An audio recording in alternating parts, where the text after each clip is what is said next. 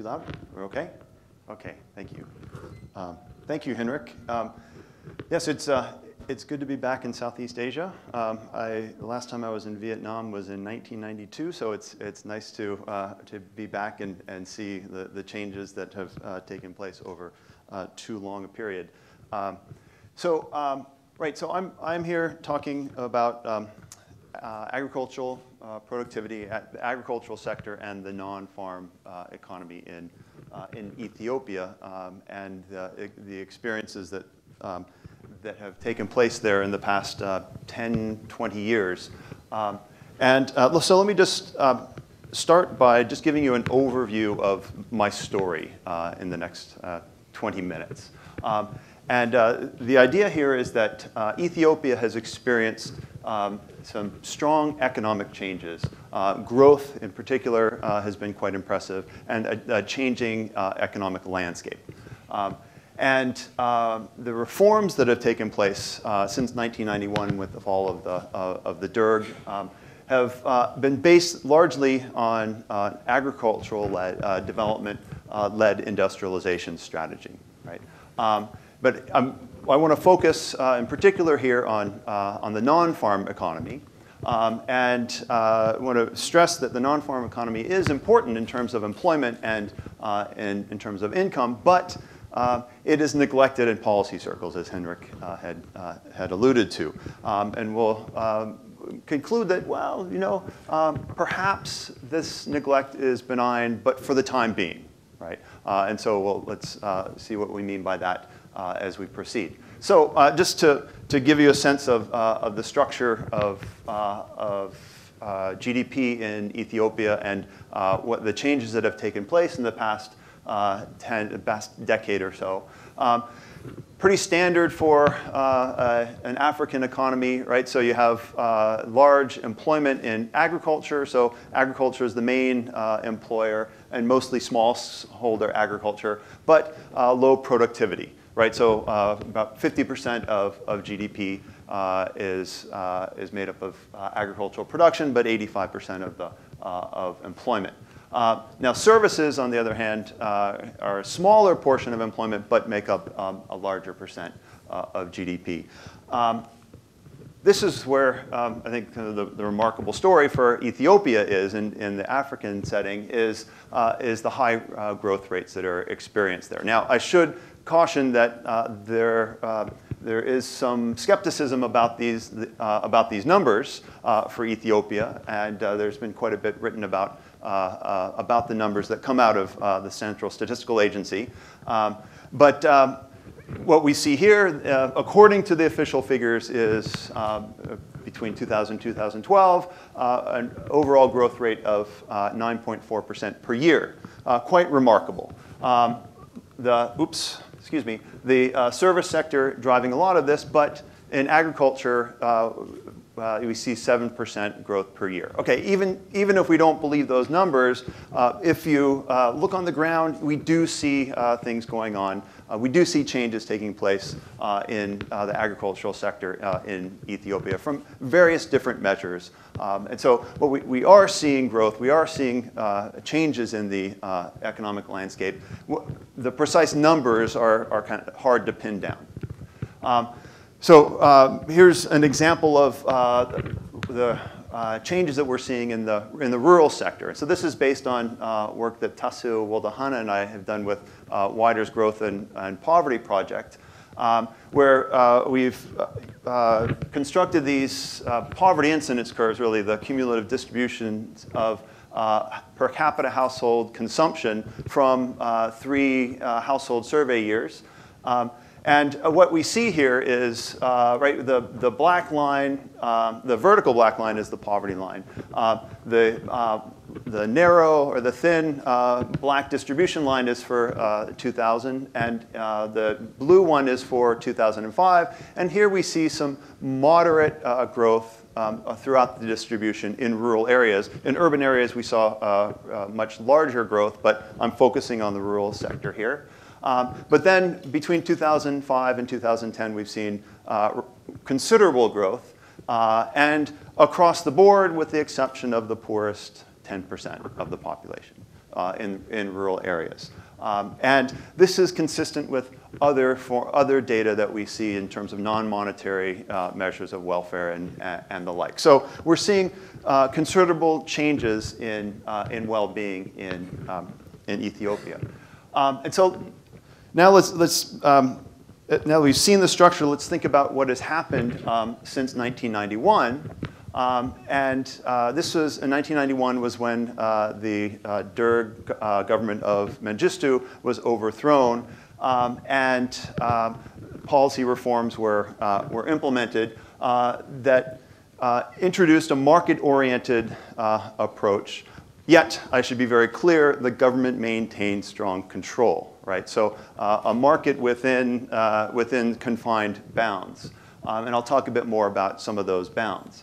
And as I said before, the driving force at the core of this development strategy is this agricultural development-led industrialization strategy, with the idea here being that there's broad-based growth of smallholder agriculture will not only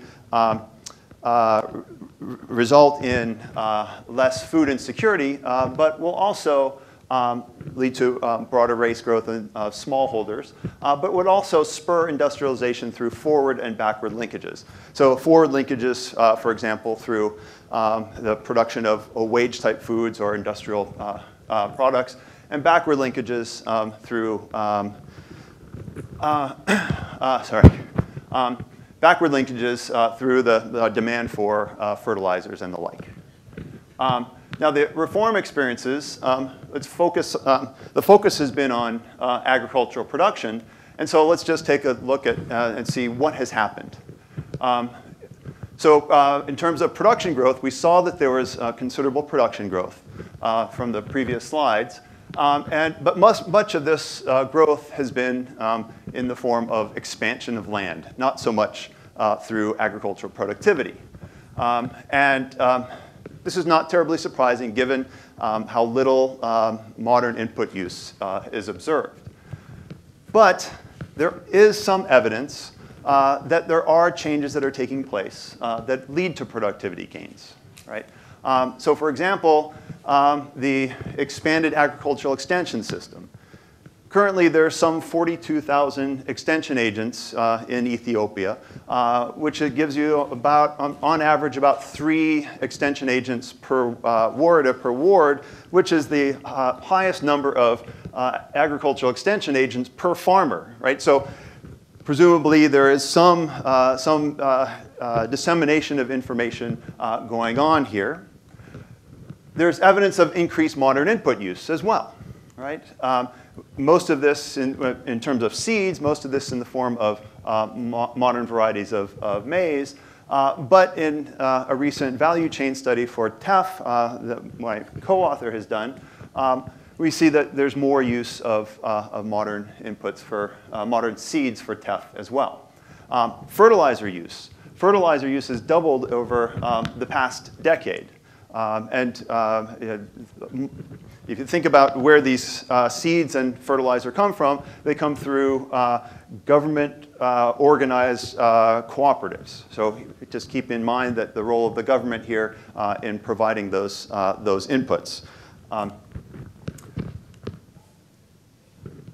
The focus of ADLI has not just been on increasing agricultural productivity through extension, through the use of modern inputs and the like, but has also focused on improving the physical infrastructure. And the Ethiopian government has invested enormous sums of money in building up the physical infrastructure. And this is where we could think about Kaushik's comment this morning about the macro effects of some of these policies, which include the use of the financial system and the credit difficulty of small-scale farmers, small-scale enterprises having access to credit because of the use of that for developing the physical infrastructure. But now let me just focus on the outcome of this.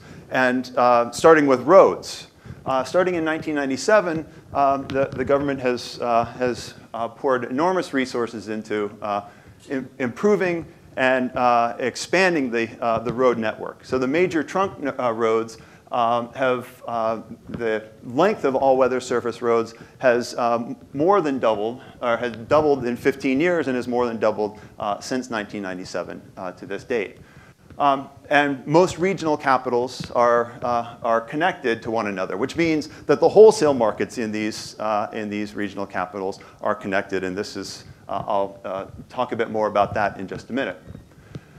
In terms of remoteness, there's less remoteness as well. So if we think of the percentage of the population that's over 5 hours from the city, this has fallen from 82% in 1997 with the start of the road building project to 38% in 2007.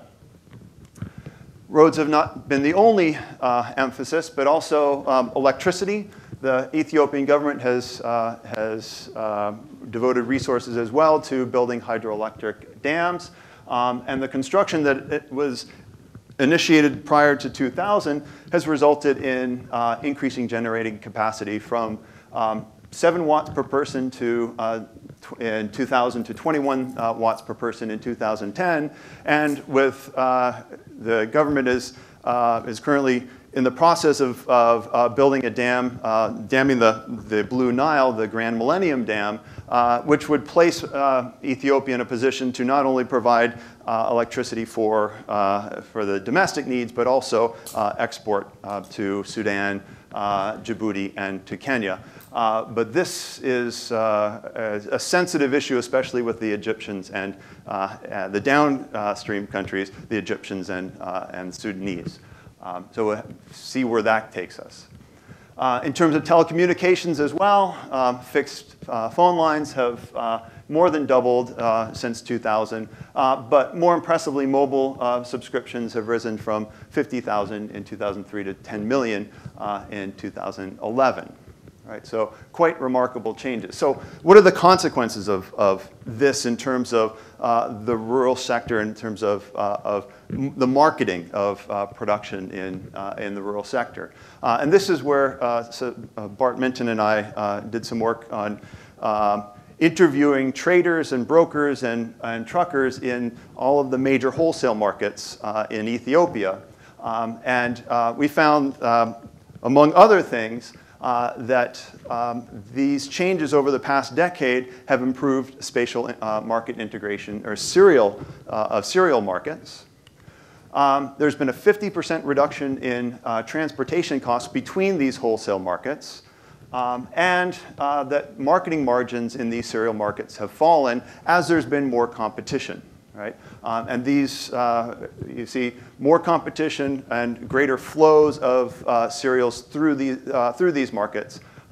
And you know, here are some of the small-scale traders are some of the non-farm workers that we're thinking about here. Now, in terms of policy and the non-farm sector, the government has been explicit in its PRSP, or its 5-year plan, the most recent of which is the Growth and Transformation Plan, that medium and small scale enterprises are central or an important part to rural development. Right? But even though that's noted explicitly, implicitly it's treated as if the agricultural development is a prerequisite for any investment on the part of the government in the rural non-farm enterprises. So the idea here is, well, the consequence of this is that the rural non-farm sector falls through the institutional gaps. Right?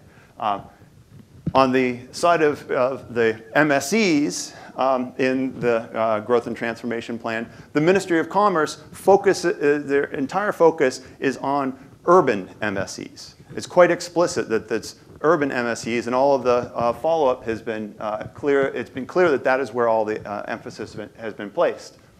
Now, for the Ministry of Agriculture and Rural Development, which is arguably the one ministry that has the largest presence in rural areas, its focus has been on agricultural productivity primarily. Right? And so where does the rural non-farm economy fall in there? It's not covered institutionally. So let's just take a minute to examine some of the characteristics of non-farm employment.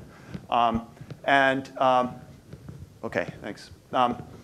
Our best source of information about the non-farm sector is a Rural Investment Climate Survey that the bank did back in 2006 and 2007, though recent household surveys give a consistent picture with this. It's important for rural employment.